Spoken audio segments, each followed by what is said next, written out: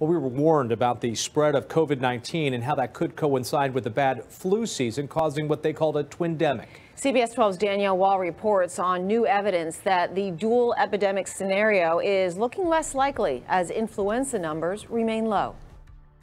More Americans are getting the flu shot this year, and they're getting it done earlier than normal. Infectious disease experts tell me we are seeing the benefits of that right now and potentially avoiding that twindemic disaster.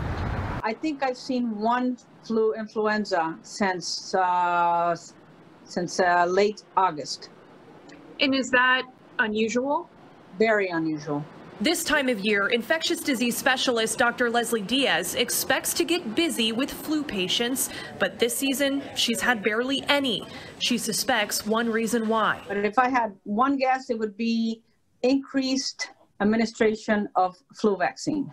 It's estimated 23.5 million Americans got the flu shot between August and October of this year, compared to 12.6 million in the same time frame last year. I thought it was important. I'm over 65. Timothy Sheehan always gets a flu shot, and he feels safer knowing more of his neighbors have one too. It's just like one less thing you would have to worry about getting ill, especially this season. Due to the COVID crisis, even the young and healthy are taking more precautions. I just follow protocols. I'm not trying to give any trouble to anybody. If they tell me to wear a mask, I'll wear a mask. Health experts say all the mask wearing and social distancing to prevent COVID is also stopping the spread of the flu virus. The CDC says these public health measures are paying off. This graph tracks influenza visits to doctors' offices throughout each flu season. This year's numbers are the lowest and well below 2019.